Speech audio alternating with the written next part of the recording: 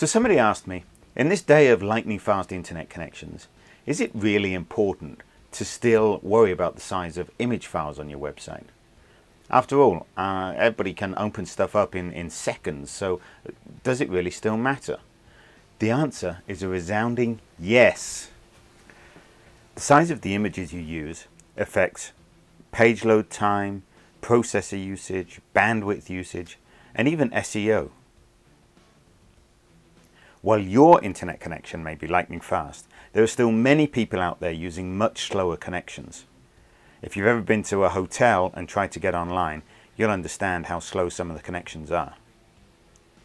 Your web server is just a big computer, and like any computer, the more it's asked to do, the more it slows down. Smaller images mean less work for the server to do. Your web host probably gives you a maximum bandwidth allowance every month. Large file sizes will eat up that allowance very quickly, and you'll have to pay for more bandwidth. Search engines use complicated algorithms to rank websites and decide which to show first in search results.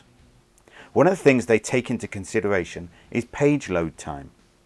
The slower the page, the lower they'll rank it. You can do a lot to make your images smaller without losing any visible image quality. I hope this helps. Let me know if you have any questions.